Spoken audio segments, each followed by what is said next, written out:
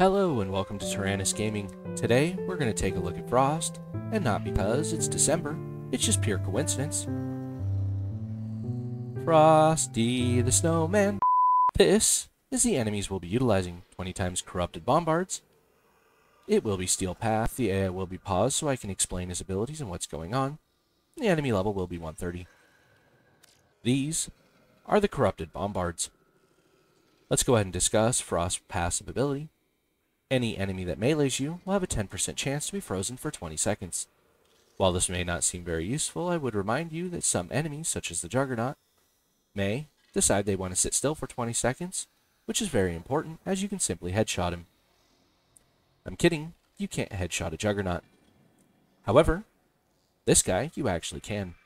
So let's go ahead and utilize Frost's number 1 ability, Freeze, which will literally freeze him in place for 15 seconds. And provide cold procs to all nearby enemies.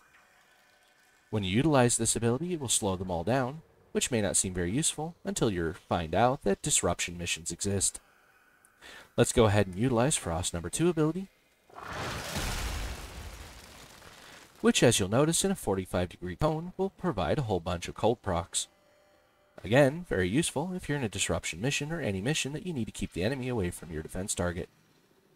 And for that, we're going to utilize his number 3 ability, and under normal circumstances I would drop the snow globe right now and demonstrate that it does nothing but protect you from damage, but I'm going to show you something rather fascinating.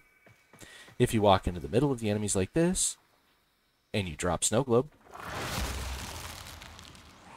it acts as a second layer of crowd control as it will simply force the enemies away from you, and if you do this by a cliff, you can get some free kills.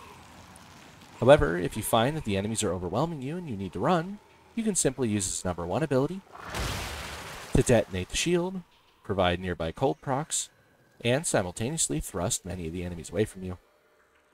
Now, let's discuss his number 4 ability, also known as Avalanche. You'll notice that, like our number 1 ability, will freeze them in place, allowing you to headshot them, if you so desire to. But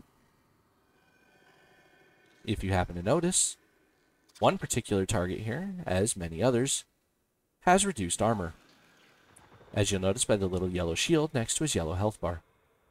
This is very important because Avalanche will actually reduce their armor by 60-some-odd% permanently. Now, I say this is important because if you double cast it, this is what it looks like.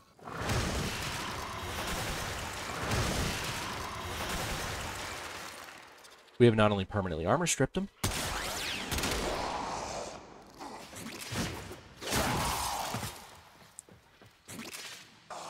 but you'll also notice this is not temporary like it is with many other effects, but quite permanent.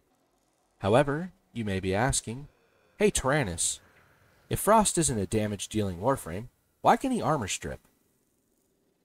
And that, my friends, is what I'm about to demonstrate to you, as Snow Globe is not purely a defensive ability as well.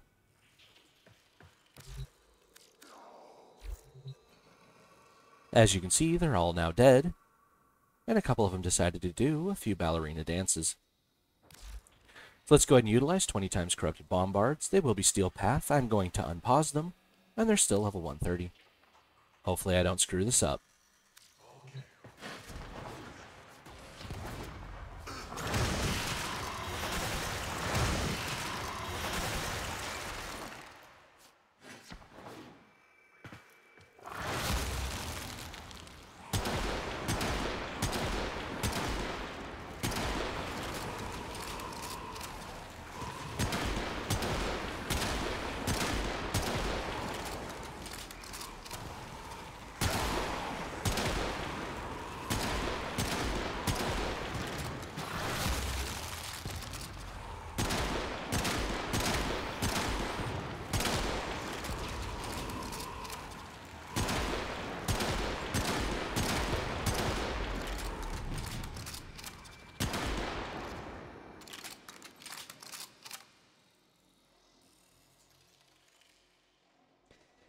Now you may be thinking, hey Tyrannus, I thought Frost was meant to be played defensively.